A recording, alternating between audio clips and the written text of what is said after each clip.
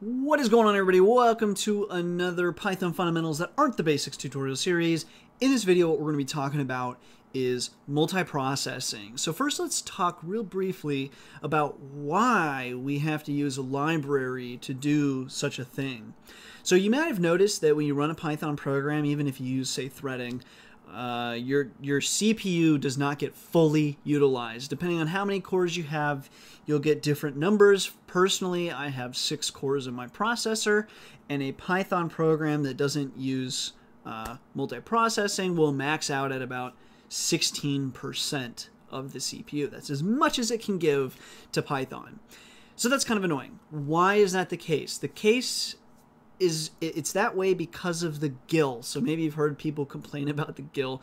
The GIL is the Global Interpreter Lock. It was initially put in place as a memory management safeguard, and maybe it wasn't the best idea. We do have better ideas nowadays, but the problem is we can't just take out the GIL because there's a lot of infrastructure built with the assumption that we have that memory management safeguard, that we have that GIL in place. So if we remove the GIL, we have a lot of other issues. So it's here to stay, but what can we do about it? Well, we can use multiprocessing. So what multiprocessing is going to allow you to do is to utilize multiple processes. So if you can think of multiprocessing just this way. So for example, you can write a Python program that does something, and you can run it, and it'll use a whole CPU. And by the way, when I say CPU, I mean a CPU core, not your entire processor. So generally, let's say you've got 6 cores in your processor, you have 6 CPUs. Generally, it's just referred that way because, like, when you view top and stuff in Linux, it calls CPU. At least that's why I call it CPU.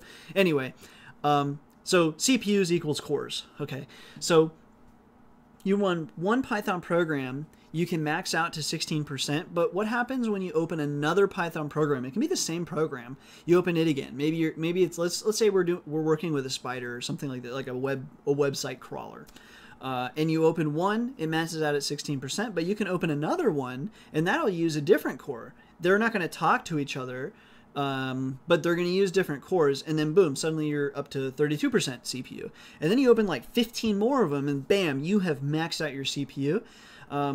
Each of those Python programs is a Python process. So what the multiprocessing library allows you to do, or makes easy for you, is launching separate Python processes that don't necessarily talk to each other. They can talk to each other, and they can pass information. They don't have to.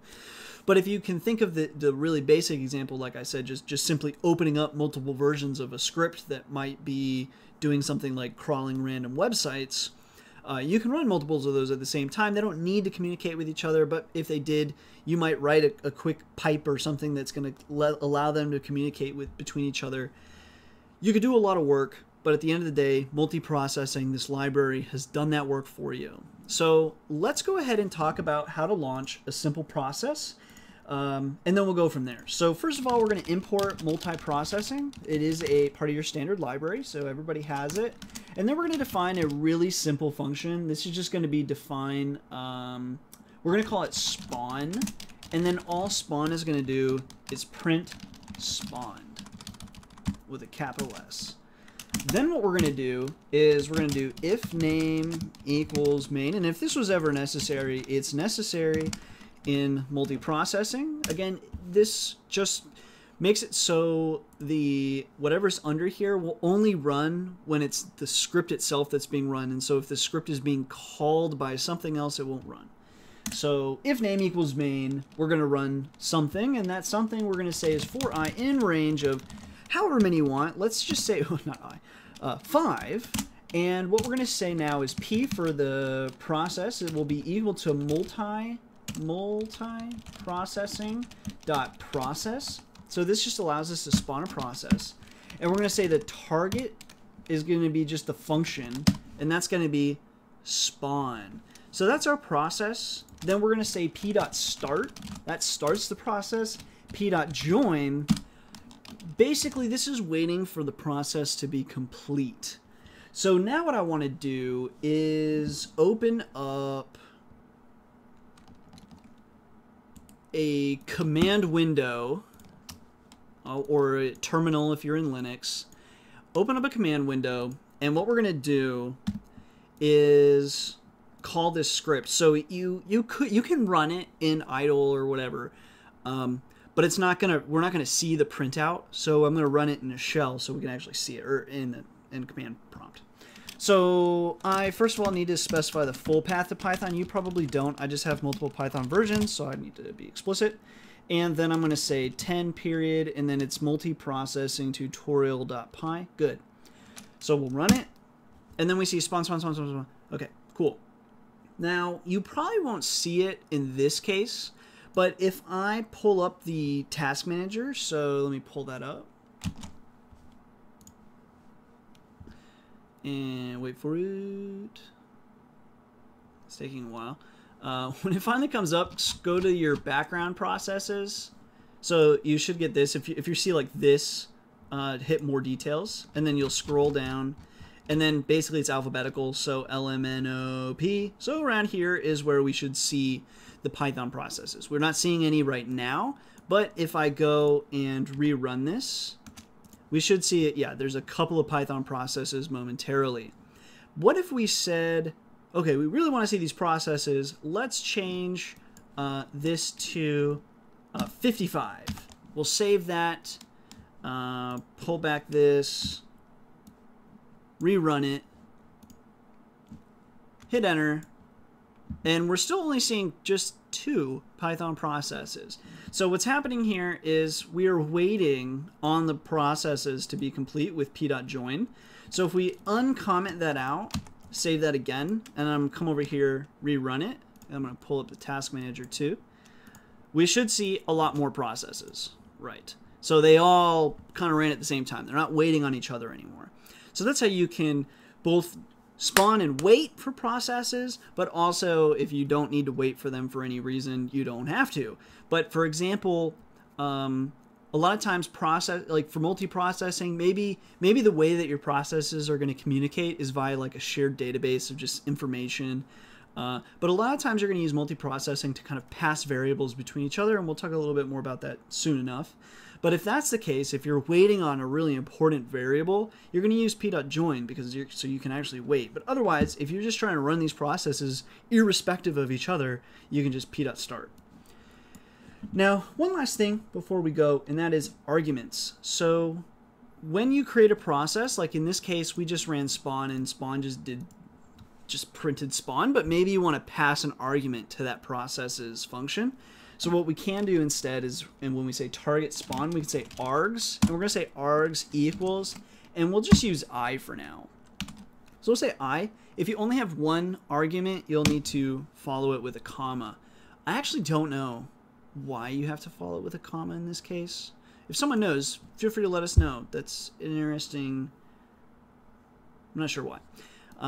So anyways, if you know the answer, comment below. Otherwise, we're passing I, and then let's go ahead and we'll just format it into here. Format, and we'll pass num here, and then we'll take in num.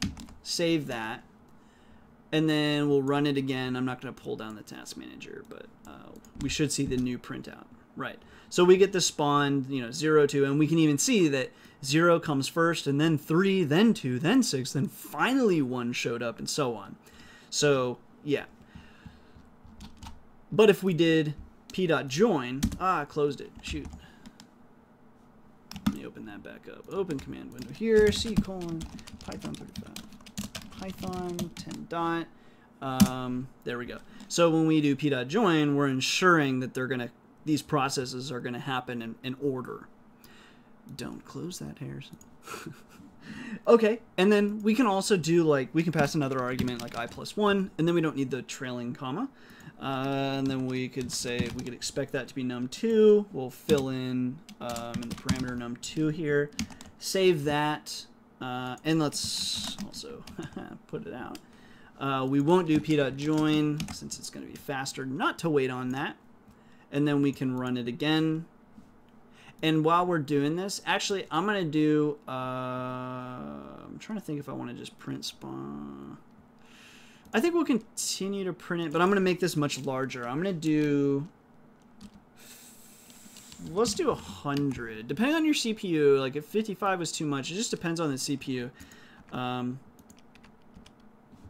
I'm going to run this, and we should get the output from the two numbers, and then also maybe see the CPU go to 100. I didn't catch it. It definitely went to 45. Let's do... We'll do 500. Hopefully it doesn't screw up the recording, since I'm going to max out probably the CPU. But, almost. There we go. Okay, 100% CPU. So there you have proof that we can actually utilize the entire CPU. I think that's all I want to cover in this introduction to multiprocessing. In the next tutorial, we're going to be talking about how you can share information between the processes, or really more importantly, not necessarily share information between the processes, but get information from the processes. Okay, so in this case, we're not actually getting any information back. P is equal to process, but we're not actually getting information here. And even if we were, how would we pull it from P? It wouldn't make any sense. So in the next tutorial, we'll talk about how we can get the return information from a function rather than just having it do a task. So stay tuned for that. If you have questions, comments, concerns, whatever up to this point, let me know. Otherwise, see you in the next tutorial.